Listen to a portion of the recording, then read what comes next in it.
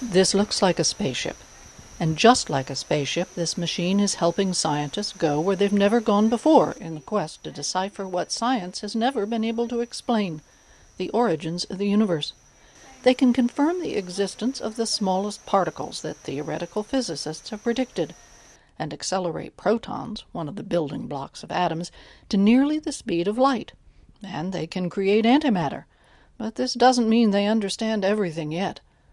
Scientists think that at the beginning of things, the so-called Big Bang, matter and antimatter, negative matter, were created in equal amounts. In principle, if the difference between the two is only the charge, they should have just recombined and leave nothing but radiation, okay?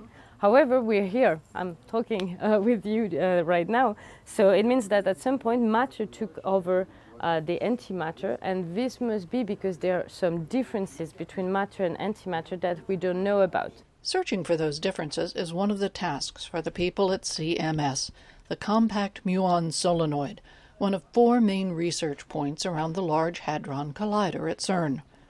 Packets of protons race around the circle in beams, traveling clockwise and counterclockwise, and when the physicists are ready, the beams are focused and made to collide at one of 4 experiment locations around the circle. If I would collide the beam unfocused, the probability of my fingers colliding here is very low. And then on either end of the experiments, we will switch on focusing magnets so that the beam squeezes into a small dimension, and therefore the probability of collision increases. Out of the 200 billion protons in the 2 beams rushing around the circuit, only 100 will collide.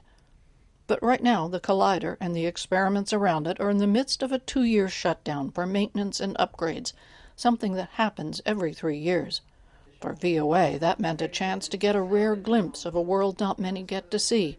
For the scientists, it's a chance to recharge. I would say for us, it's an opportunity. We're looking at ways of making the detector better, repairing things, putting in new detectors, and preparing for the future runs, which the experiment will be running until, we hope, till 2035.